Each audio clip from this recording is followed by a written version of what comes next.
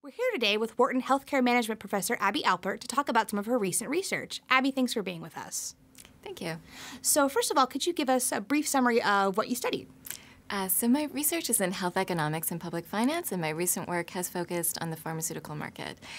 So in a recent project, I've studied the impacts of direct-to-consumer advertising for prescription drugs on drug utilization and drug adherence. So we've seen a very dramatic increase in the number of pharmaceutical ads on TV in the last 2 decades. Pharmaceuticals are now one of the largest categories of advertising on TV, and over $4 billion is spent on this type of advertising. And economists have been interested for a long time in understanding the extent to which advertising is informative versus persuasive. And pharmaceutical advertising is particularly controversial in this respect, and there has been a lot of debate about its potential effects on patient welfare. So on the one hand, advertising may have informational value if it educates patients about available treatments, encourages people to seek care, especially for underdiagnosed conditions, or it may even improve communication between patients and their doctors. For people who are already taking advertised medications, seeing an ad on TV for your drug could serve as a reminder to take your medication, or it may even enhance your perception of the benefits of treatment, potentially leading to better drug adherence. On the other hand, drug advertising may also lead to unnecessary overuse of prescription drugs and increased drug spending. And so in this project, we are trying to quantify the extent to which advertising impacts drug utilization, and we also explore some of the mechanisms underlying advertising's impacts. And this helps us to try to understand some of the health and welfare implications of advertising. So to do this, we use a natural experiment design, which helps us get at the causal effects of advertising. And our natural experiment is the introduction of Medicare Part D in 2006. So using data from the Nielsen Corporation, we find that there was a sharp increase in pharmaceutical advertising immediately following the introduction of Part D, and that this advertising was targeted to markets with the highest concentration of elderly. So places like West Palm Beach, Florida, for example. We also find that this advertising spilled over onto younger consumers in these markets, even though it was targeted to the older consumers, and that they also experienced increased exposure to drug ads after Part D. And so this sets the stage for our research design, because what we do is compare drug advertising before and after Part D across geographic areas with a higher or lower concentration of elderly. And then we use this change in advertising exposure due to Part D to estimate its effects on drug utilization for the non-elderly, so people who are under age 65 and not eligible for Medicare. And we focus on the non-elderly population in order to isolate the effects of advertising on drug utilization from the direct effects of the Part D program. So to give a simple example, our strategy basically boils down to a comparison across areas like West Palm Beach, Florida, with a large elderly population, and areas like Denver with a much younger population. So young people living in West Palm Beach are going to be exposed to a larger increase in drug advertising after Part D relative to their peers living in Denver. And then we test whether this also leads to a differential increase in drug use. And our data on drug utilization comes from a very large database of insurance claims, which covers a wide variety of geographic areas. Great. So after looking at this, what were some of your key takeaways? I mean, did you have a bunch of young people in West Palm Beach wanting to take, I don't know, heart medication or stuff that older people would take? Or, I mean, what did you find?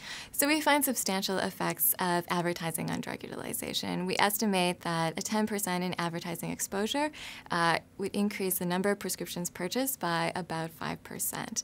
About 70% of this effect is driven by increased new initiation, and the other 30% is due to increased drug use among existing patients. So in other words, increased drug adherence.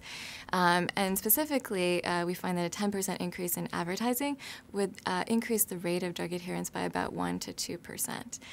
So while advertising increases drug adherence among existing patients, we also find that among people who initiate treatment because of advertising, their compliance with treatment is actually lower on average. And so this is a concern if advertising is capturing people for whom treatment is marginally less appropriate, or for people who are simply less attached to treatment, because initiating a treatment without complying with it will lead to increased drug spending without very many gains to health. Also, another finding we have is that there was a large spillover effect of advertising on non-advertised drugs within the same drug classes. So these non-advertised drugs are typically generics or off-patent brands. And the idea here is that someone sees an ad on TV for Lipitor, asks their doctor for Lipitor, but then gets prescribed another statin or a generic drug. And so what we're finding is that advertising expands utilization for entire classes of drugs. So could you talk to us a little bit about the practical implications of this paper? I mean, I could see it having pretty broad ones just because it involves both prescription drug companies and doctors and then also even patients who are seeing this stuff on TV. So pharmaceutical advertising has been in the news a lot lately because the American Medical Association recently called for a ban on all direct-to-consumer advertising for prescription drugs. The U.S. is actually only one of 2 countries in the world that allows this type of advertising. And they argue that drug advertising leads people to substitute away from low-cost generic drugs towards more expensive brands, even when they're not appropriate. And so our research can help to inform this debate. While our findings show that advertising does indeed increase drug spending, we also find that advertising may have health benefits because it increases drug adherence and also increases the take-up of important drugs for treatments like high cholesterol, hypertension, depression, and others, although we can't exactly and fully tease out appropriate versus inappropriate use in our study. More concerning, though, is that we find that people who initiate drug treatment because of advertising are, on average, less compliant with treatment. And so this could mitigate some of these health gains. We also find that a significant share of the increase in drug utilization driven by advertising is actually for non-advertised drugs, which tend to be lower-cost generics and off-patent brands.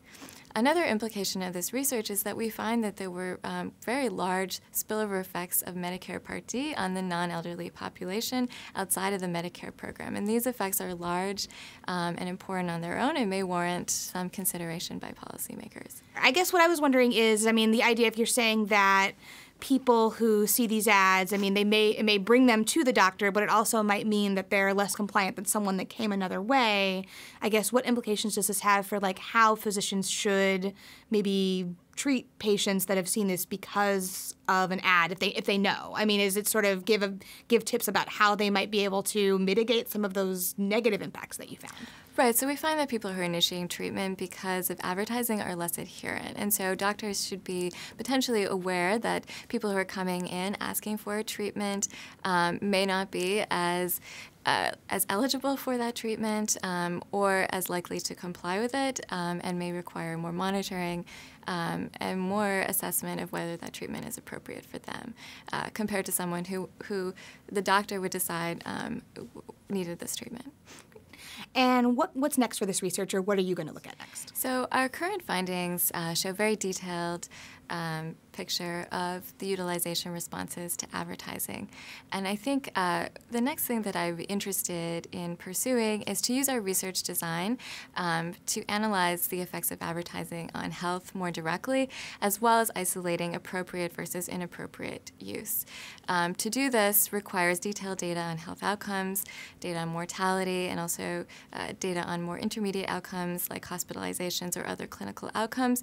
But I think that really the ultimate test of whether pharmaceutical advertising improves welfare is its effects on health directly. And currently there's very little evidence on advertising's effects on health, and I think this is an important area for future research. Abby, thanks so much for being with us today. Thank you.